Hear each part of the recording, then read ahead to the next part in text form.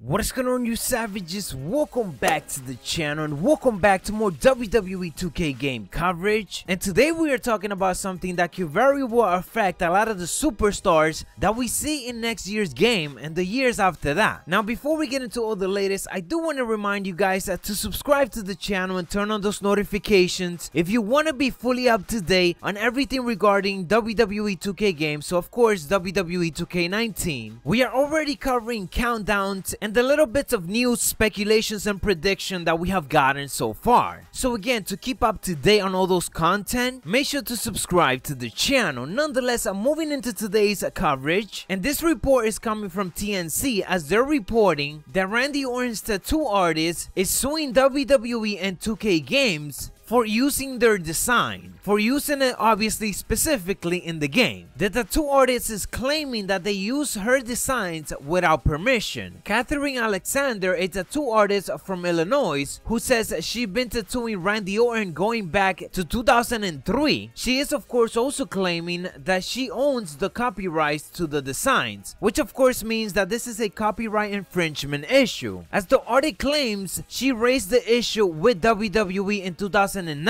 and was offered $450 for the rights to use the design, which she said that she declined the offer. As for the tattoos in question, she states that she gave Randy Orton a tribal tattoo on his upper back as well as a full sleeve with everything from a Bible verse, skulls, rose, and so on. The TMC article also indicates how this is not the first time that 2K faces this type of issue, as LeBron James tattoo artist ended up suing 2K games last year, making a similar claim. So this is a very common situation right now that it could affect many other superstars that have tattoo in the game. Now, we've seen this before where WWE games ended up changing certain designs for certain superstars tattoos simply because they didn't have the right to use it. So think of this as a domino effect. Imagine if more artists start to come out indicating that they own certain designs. They're gonna be wanting a paycheck, and in the end, 2K games and other gaming company gonna be making tattoo designs that are similar to it so that they could avoid all of these issues. Another thing to keep in mind is that it is not 2009 anymore, and WWE games is even bigger than what it was before, just like the WWE continues to grow. So these tattoo artists are definitely gonna be wanting more money at a faster rate. So without a doubt, expect a lot of changes when it comes to these tattoo designs in upcoming WWE games. Anyways, you savages, that is what I got for you on this video coverage. I hope that you found this informative. If you did, I hope you'll drop a like on this video. Don't forget to subscribe to the channel and turn on those notifications to be fully up to date on anything that I post in regards to WWE news and rumors, and of course WWE 2K games coverage. A lot of content for WWE 2K19 incoming, so stay tuned. We on the road to 100,000 subscribers.